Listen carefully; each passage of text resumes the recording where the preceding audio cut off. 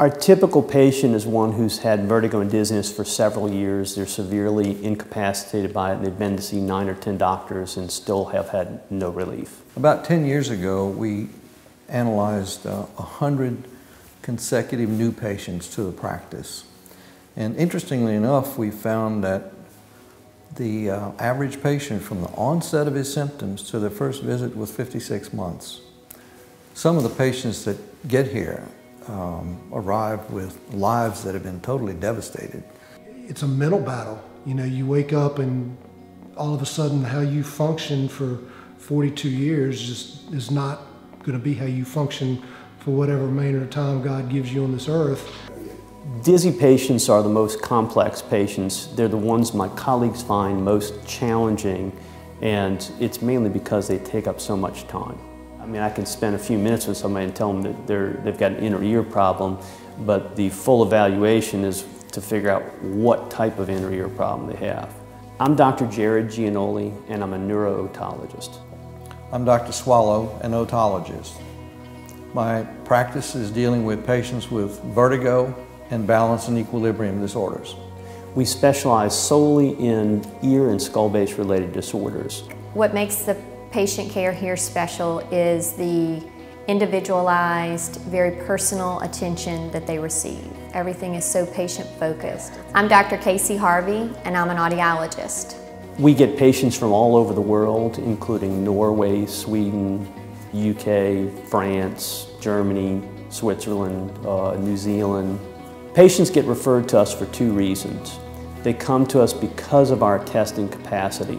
We have probably the most extensive audio-vestibular testing lab anywhere. 2, because of our decades of experience in treating vestibular disorders and our reputation of being able to fix problems that no one else can fix. A good diagnosis related to vertigo is a very accurate, complete data set. In essence, the more data you have, the more likely you are to come up with the proper diagnosis. From my standpoint, you think about it, you know, I get a patient, new patient here, and I'll see him and I will spend an hour plus with him. My colleagues are spending 5 minutes. You give me an hour with somebody and give anybody, best person in the world, 5 minutes, they're not going to beat me. You know, the doctors care about every single patient. It's just a much different feel at this clinic. Our ultimate goal is to honestly not have the patients come back, to not see them again, because that means they're well. Sometimes the patients are disappointed. They want to come back and visit. They like being here.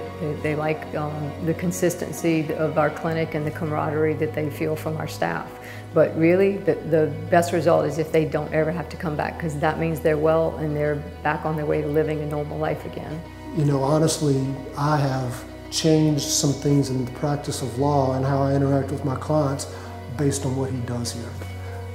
I have that much respect for what he does here. I'm indebted to him, and I'm thankful to him. I think that he cares about his people.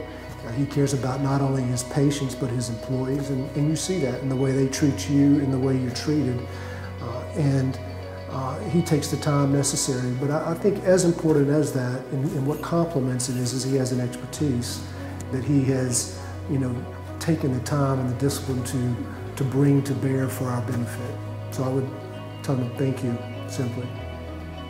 Some patients come here and their lives have been devastated. The most rewarding part of my job is getting someone's life back. I like to see people able to live again, to get their lives back, to move forward, not just exist, but to actually live. There's really nothing better in life than actually helping people get better. And that's the major part of the human experience, is to help people, and that's what I do. I've had patients stand here with tears running down their face telling me, honey, you just don't know how this man has saved my life. One of our staff members, Andrea, is so good and kind with the patients. All of our staff are, but when you leave here, it's like leaving someone's home. Andrea is offering you coffee or water for the road or treats, and she tells you if it's raining outside to be careful. I love hearing that. It's a constant reinforcement that we're doing the right thing here.